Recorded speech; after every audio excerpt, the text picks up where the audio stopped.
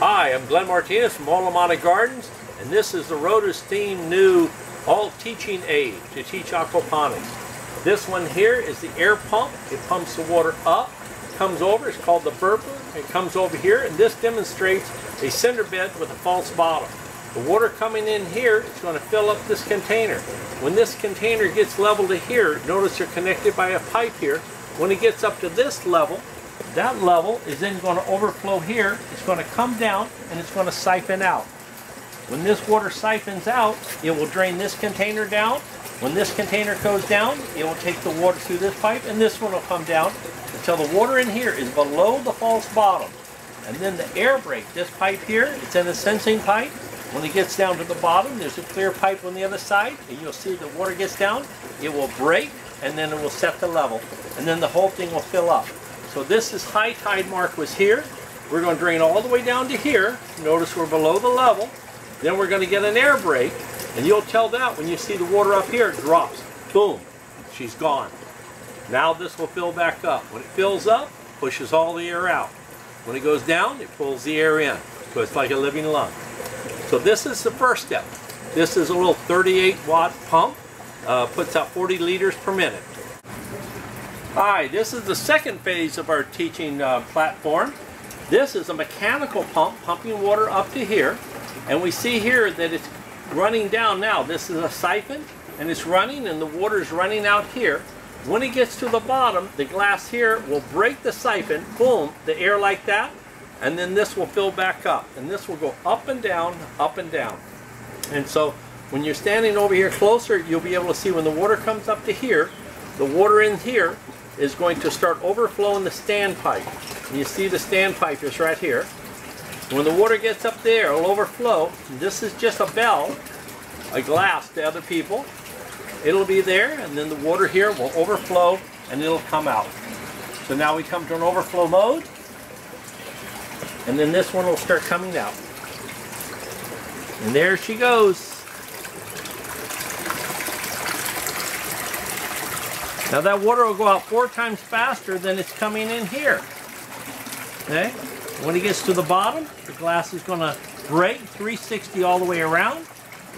And voila, we break the siphon. The next little teaching demonstration is this one. I'll switch the air to this. And that we have a little switches over here on the side. And we can turn different pumps on.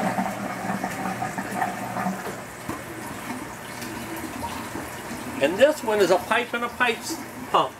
2 inch on the outside, 1 inch on the inside. We inject the air in the green pipe here. Comes in, goes down to the bottom. The air is released. Comes up, shoots up here, falls down. This is called the collector. Comes into here. Now this would be full of whatever cinder or gravel or crushed glass or whatever you want to use. And this would fill up to here. And then you would see that the siphon, this is the bell siphon here, this would trip. And so this is one part inside the other, like this. So the water can come in the slots in here. It goes up until the air can get into the top here, and it can break. So as we approach to the top here, I'll set this over the standpipe. We're about 2 inches from this going off. And when it gets up to here, you're going to see, voila, she will flush, and it'll come out much like this other one did with a siphon up the center. This is your false bottom here, so your rock or your gravel is above that point, and below is your flush zone. So now we come up to the maximum level that she can do, and then this one is going to flush here in just a minute, and then we'll watch it come all the way down. Again, it'll go out 4 times faster than she came in. So it's pretty neat stuff. You'll notice also how aerated the water is coming up here. By using air to pump the water, we stay with our rule, one country, one God, one pump. And it pumps all the way up to here, falls down, and then heads over to the side. Super aerated. Okay? It's about ready to come up. Now you see these are running simultaneously. This one's on a mechanical pump. This one's running on an air pump. Behind you, you have a tea maker. We'll turn that on in just a moment. So in all, this is your aquarium or your fish tank. This is a standalone cinder bed siphon filter. This one is a bell siphon. That's a tea maker. And on the other side is the air burper pump, which we'll show you next. Now, this one's gone off. Now, notice how rapidly the water is going down. Notice where it's going out over here. Now, this water will go all the way down below the false bottom. Now, there would be rocks between here and here, which would be your gravel filter. She'll get all the way down to here, and then this will drain off. You hear the little blurble burble? Then as she broke, now this will fill all back up. And again, when she fills up, it pushes all the air out of the rocks, and when she goes down, it sucks it in. So it's a pretty dramatic system. Alright, this is the Olomana Gardens tea maker. The fish tank is down below it. It's going to be a 55-gallon drum of water, whatever you got, old bathtub, anything. You put a pipe into it, you bubble air down the green hose. The air is bubbling up in here. The nifty part is when I take a sack of worm castings here, and I take it and hang it in the barrel. When you do that, you simply take it, drape it up here like this, pop a rubber band around it to hold it, tuck all this back in, and you let this run for 24 hours. Now this is going to fill up to here, and then she's going to go down. She's going to fill up to there, and she's going to go down. And whatever container you got below you, in 24 hours, you're going to have yourself 50 gallons of worm tea. Great stuff. Hi, this is the Olomana Gardens burper pump. You can take this pump here can be set inside the tank, totally loose, or you can connect it through the side. What it does is the air is being pumped in right here through this green hose. This is only 38 watts. The air comes down, it pushes to the left, and it pushes to the right. When it tries to go to the left, it runs into a check valve. It can't go very far, so it stops. So it comes back over this way, and it finds, wow, it opens up into 1.5 inches, then into 1 inch, then she shoots up to the top. What does this do for me? Well, this is my fish tank, and this is some colorful fake fish manure. We're going to take it, and we're going to put it in the pipe that leads to this pump. And what you're going to do is you're going to see solids go through this pump. We can send rocks through this pump. Anything that will fit through the 1 inch.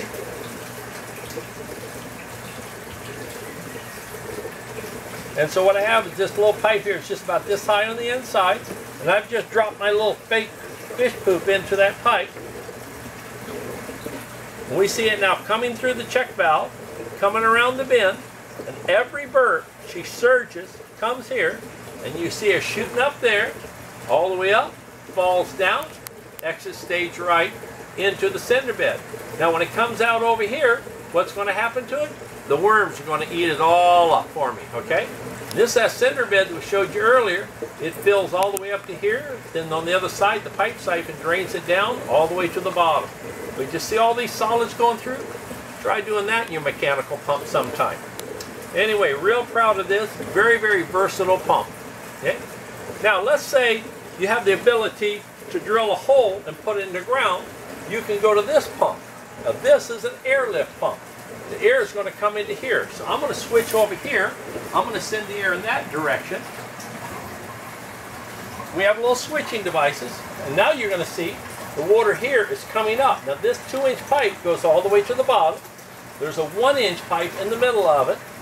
We send in the air into the 2-inch, but it can't get into the 1-inch until it goes to the bottom where we've drilled some holes in it. And then those little air goes through the holes, comes up here, and burps up here, much like this one. But this pump is much more efficient.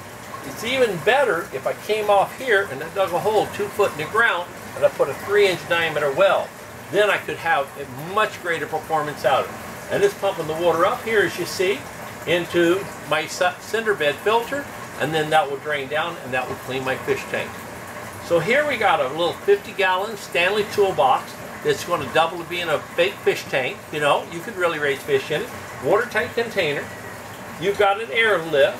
You've got a standalone aquarium filter on it. You've got a tea maker. You've got a burper uplift. You've got a cinder bed with a high-low false bottom. You've got a pitcher over there, just so I can ask you if it's pitcher perfect. It has a pipe siphon hooked to it. The next device going around the corner was your bell siphon, the one that we had with the glass. So, all in all, this whole case, everything goes into it. 70 pounds and it goes on the airplane. Pretty neat stuff.